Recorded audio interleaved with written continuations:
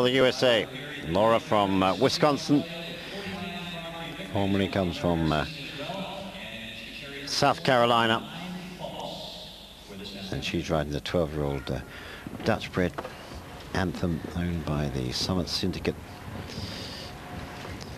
Laura's husband, Bob, is the top amateur Grand Prix rider. She's equals 11th on the leaderboard.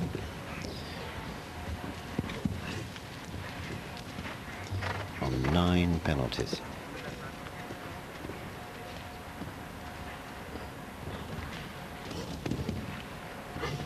Oh, she made room and got a lovely line there, straight down the middle of that.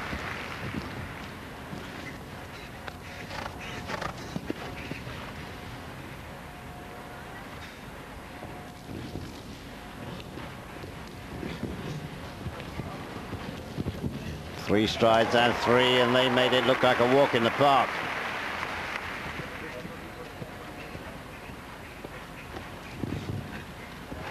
.160 that one.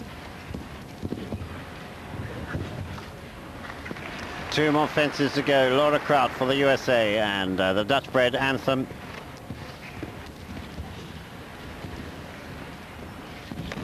And she joins Marcus Fuchs. That's a clean one.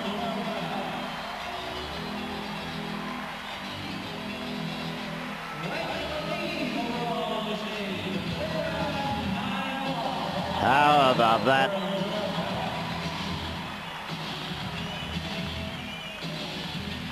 So Marcus Fuchs for Switzerland's gone clean on this first round on the final day. And now Laura Kraut, and as I say, there's top prize money going individually for each competition.